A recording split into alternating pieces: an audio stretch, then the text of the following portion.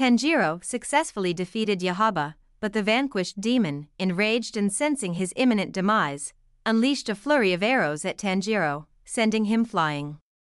Tanjiro countered the barrage with a relentless series of water technique moves, neutralizing the arrow's speed and direction. Exhausted from the prolonged battle, Tanjiro's body ached from the strain of performing so many techniques in quick succession. Finally, Yahaba succumbed, and the arrows vanished, leaving Tanjiro panting heavily.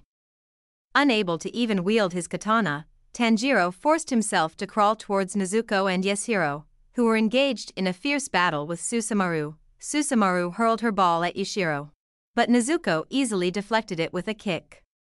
Nezuko appeared significantly stronger after receiving the antidote from Tamayo. The two engaged in a fierce exchange of kicks, battling over the ball. Realizing that Nezuko would not be able to defeat Susumaru for long, Tamayo intervened, tricking Susumaru into shouting Muzan's name. A large demonic hand emerged from Susumaru's body, crushing her head and instantly killing her. As the sun began to rise, Tamayo led Nezuko into the house basement, followed by Yashiro.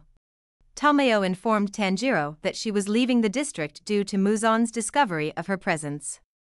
She suggested that Nezuko stay with her, as traveling with Tanjiro was too dangerous.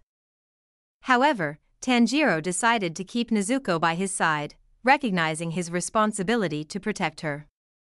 Tanjiro and Nezuko then continued their journey southeast, heading towards Tanjiro's next mission.